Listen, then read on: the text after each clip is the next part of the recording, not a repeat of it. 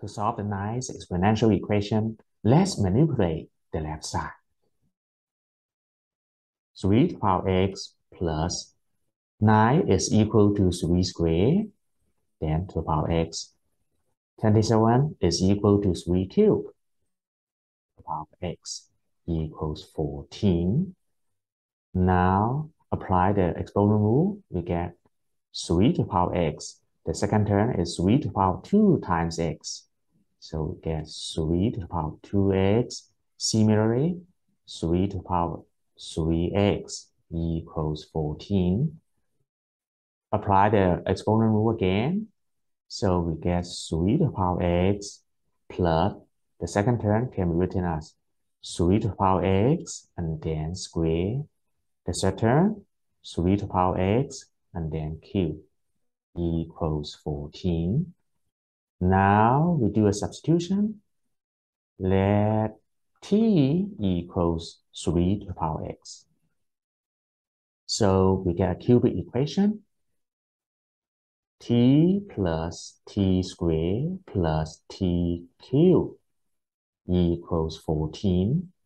We can rewrite the equation as t cubed plus t squared plus t, and then move 14 to the left side, so minus 14 equals 0. According to the integer zero theorem, the possible solutions of the equation would be the factors of 14. So the possible value for t would be plus minus 1, plus minus 2, plus minus 7, and plus minus 14. T equals plus minus 1 are not solutions.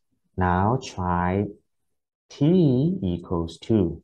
Then the left side becomes 2 cubed plus 2 squared plus 2 minus 14.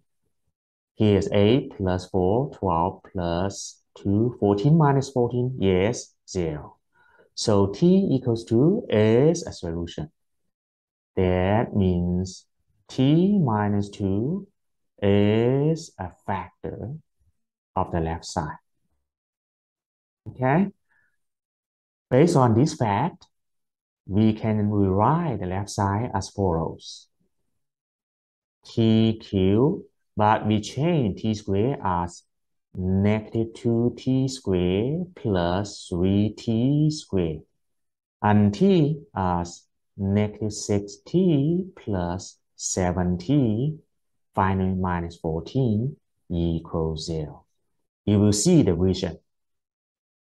From these two terms, we take the greatest common factor t squared out, so we get t squared then t minus 2. For the second two terms, we take 3t out, so we get t minus 2. For the last two terms, we take 7 out, so we still get t minus 2 equals 0. Now we can take the new common factor t minus 1 out. So we get t minus 2 out. Okay. So for the first term, t squared. For the second term, 3t. For the last term, 7 times that equals 0. So we have two possibilities.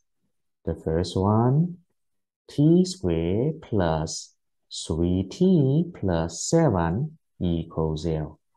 Or t minus 2 equals 0. For this first case, the quadratic equation doesn't have real solution because the discriminant delta equals b squared 3 squared minus 4ac, 4 times 1 times 7.